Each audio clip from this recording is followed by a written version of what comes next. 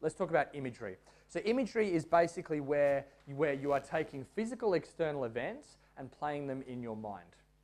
Taking the external and putting it internal. A couple of benefits of this. Firstly, it allows you to take a previous experience which has gone well and learn from it and try and create more of that. So when you guys are learning a new skill, who did one of those muscle up drills yesterday and it just clicked? And they're like, I don't know what I did right, but something, the stars aligned and it felt good. Yeah? Or you're doing a snatch and you just go, I don't know what I did, but there was this hip and it felt great. I nailed it. Put that on the hard drive in your brain, replay that. Really good use of imagery.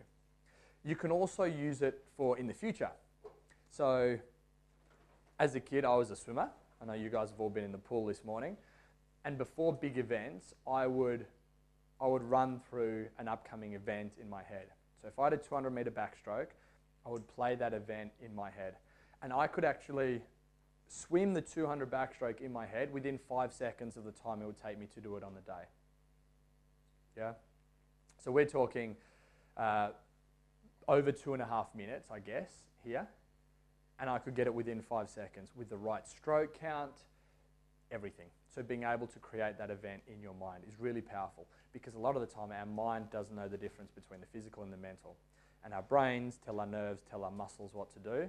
All we're doing is training the first and a bit of the second step of that.